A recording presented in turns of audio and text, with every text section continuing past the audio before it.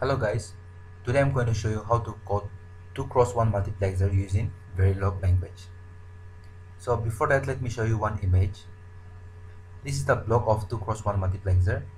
In this 2x1 multiplexer, we have two inputs, I0, I1, selection, and then output is Y. So the Y is going to receive I0 or I1 based on the selection line. So following to the selection truth table, if S is equal to 0, I0 will be selected.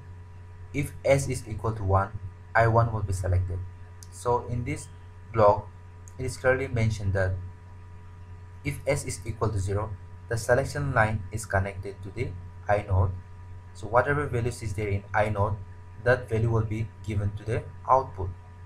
And if selection line is equal to 1, this selection line will come down and it will connect you to the I1, and then whatever values is there in I1, that value will be selected and it will be given to the output. So this is the working of 2x1 multiplexer. Let us go ahead and then code the 2x1 multiplexer.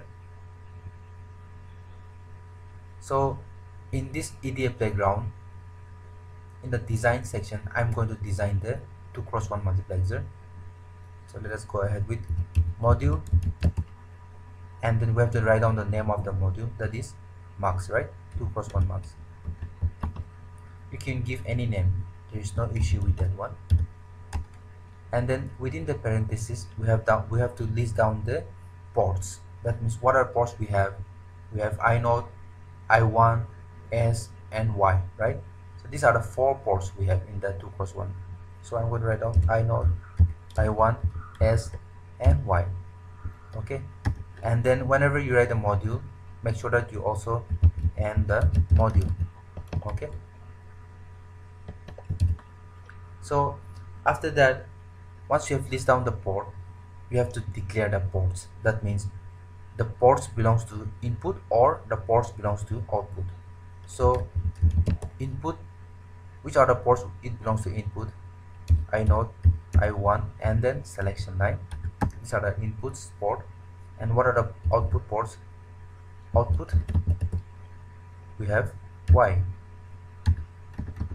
So in this case, I'm going to use the assign statement, that means continuous assign statement. So assign Y is equal to S question mark I1 colon and then I0 semicolon. It means whenever you select S is equal to 1, it is going to select I1. Okay, and if S is equal to 0, then it is going to select I0. Okay, so this is the end of the design part. Let us go ahead and then write down the test bench. So what is a test bench actually? Test bench, it is a block that will generate the inputs and provide to the design, and it is going to verify whether this design is working fine or not. Means whether the design is working correctly or incorrectly. Okay, so test bench is used. So same thing, module test bench, and then within the bracket we don't need to give anything because in test bench they don't have a port list. Okay, and module, and then what next we have to do is that we have to declare this one. Okay, here in the design, I0, I1, S are the inputs, but in the test bench we have to declare it as a reg, that means register. Okay, I0, I1, and S, and then whatever the ports that is declared as output, that should be declared as a wire in the test bench. Now we want to design this test bench to test the design which we have given as mux2x1, right? So we have to instantiate, that means we have to bring this design out here. So we have to instantiate, that means mux2x1 design under test. Okay, you can give any name, dut or x or y, anything, design under test, and within the bracket we have to give I0, I1, S, and then Y. Okay, that means we are bringing this name, the module name. So we are bringing this design into the test bench. Now next what we have to do is that we have to initialize it. Okay, initialize, begin, end. Means we are going to provide an input, random input. We can give dedicated input, or else we can also generate a random inputs, but for me I'm going to give a random values. So we want to repeat for 5 times. Let's say repeat 5 times. Okay, begin, end. So in this case we have to list down the inputs. So what are the inputs? We have I node, I1 and S, right? So these three are the signals that need to give inputs. So I have to concatenate all those things. So let's use curly braces to concatenate is equal to dollar random. So what dollar random will do? Dollar random will random the values, okay, and then it will provide the random values. And then here we are going to give a 5 transaction. So let us put a delay of 2 nanoseconds for each transaction.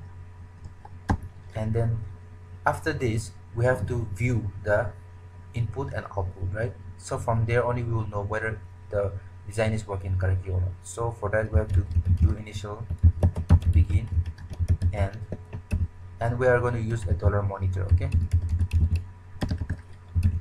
with the help of this dollar monitor it will help us to view the input and output. So within double quotation, I node format specified as binary, I1 binary, and selection also as binary, and Y binary. Close the double quotation and then write down I node, I1, and then S and Y. Okay, so this is going to give you the output. Let me enlarge the size of this window. Now after this design, let us select a simulator tools. Let me select synopsis and then let us run. You can save it for future reference, or maybe you can directly run it, no problem.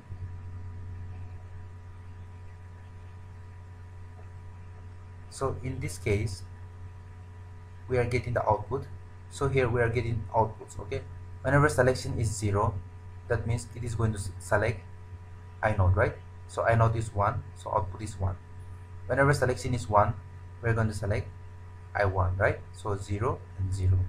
If selection is 1, that means we're going to select I1, so 1, we are getting 1 output. And selection is 1, so I1 is selected, so 0 is selected, and then in the output we're getting the 0. So this is the working of the 2x1 multiplexer. Thank you.